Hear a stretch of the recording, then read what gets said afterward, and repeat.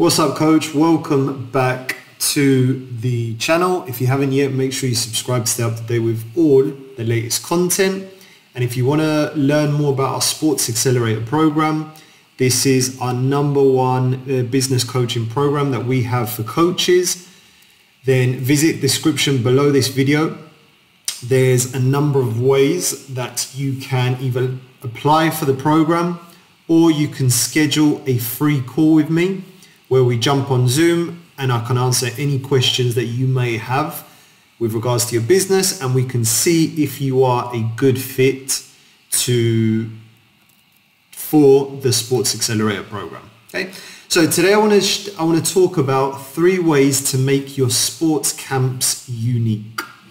Now, at this point of the year, I speak to a lot of coaches who are now preparing for the camp season. So the spring and the summer is usually when a lot of coaches run training camps. And a very common question that I get asked is, Leo, how can I make my soccer camp business better? How can I add more value? How can I make it unique? How can I separate myself from my local competitors? So I want to share with you 3 very simple ways that you can make your camps unique so that you can essentially charge more for your service. You can get great results with the athletes and the players that you're working with, and ultimately, right, you separate yourself from your competitors.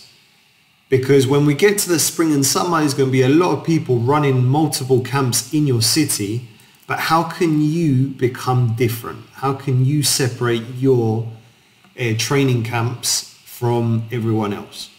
Right, so the first one is making your camps more specialized.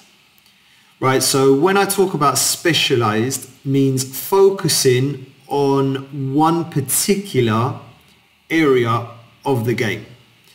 So this might be running a goalkeeper camp. This might be running an outfield player camp, right? This might be having a camp just solely for defenders, right? So making your camp specialized for a specific type of player and that you're looking to solve a specific problem. So as I mentioned, as I gave you a couple of examples, this could be, right, you're running a goalkeeper camp just for goalkeepers. It could be you're running a camp for elite players. So it could be players who are already at the academy level, or it could be for college players. It could be for high school players. It could be for travel team players. Right, so making your camps specialized for a specific type of player. Right, now, not just that, but how can we now incorporate different types of things within the camp for that specialist type of player? So this might be incorporating workshops that focus on nutrition.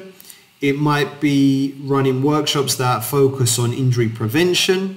It might be sports psychology, right? So the mental side of soccer, right? But when you specialize or make your camps specialist at a certain area or a certain type of player, okay, you've got to make the experience all round, right? So what is that player needs in order to get to the level that we're looking to market the camp?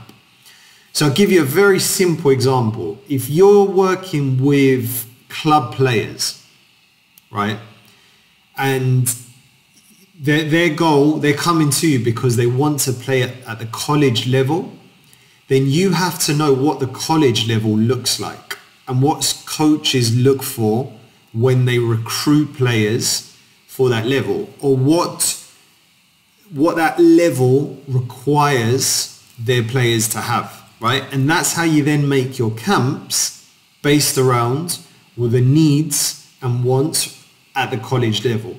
So this might be an idea of bringing a scout in to have a look at some of your players.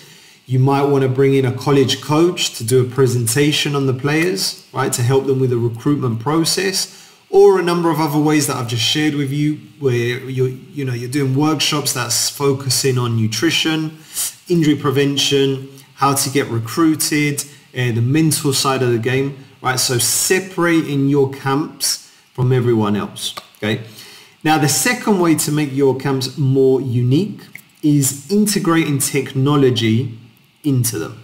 Now, something I do with my camps when I run them with my academy is we do a chalk and talk, and also we do video analysis session. So this obviously takes a lot of setting up, and you do need the agreement, and you do need the approval of your parents. But what you can do is you can hire out a cameraman or a camera woman to come in and record your training session. Okay.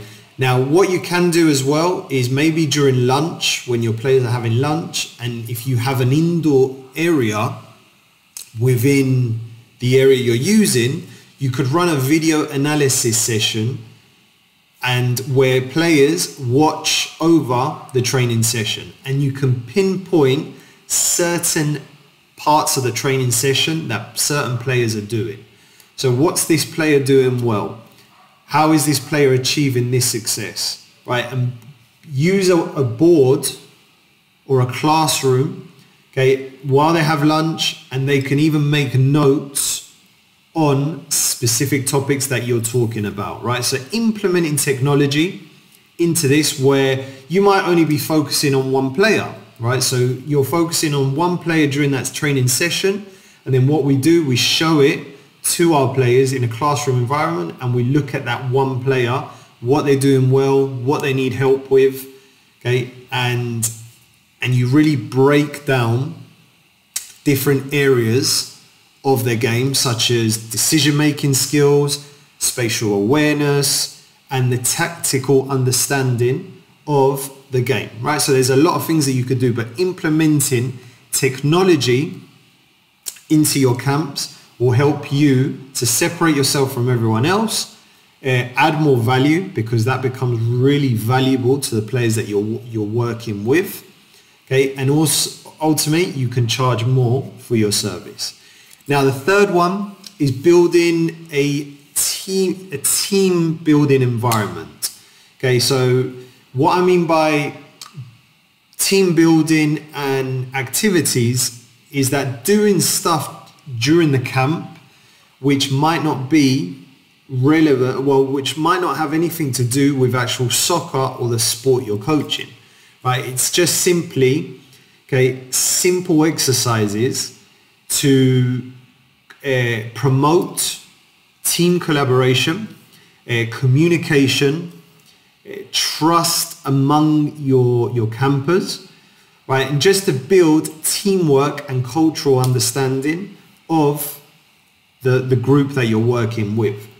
Okay, and there's a number of activities that you can do. This is something I can help you with if you want to reach out to me, right? But just making it an environment where you're working on team building exercises that might not have anything to do with the actual sport, but it's more about building that team culture within your camp, right? And this adds a lot of value because it's showing that players, okay, it doesn't always have to be through the sport. It can be through other different avenues. Some very simple things that I do is I play quizzes, right? So quizzes with players during the camp.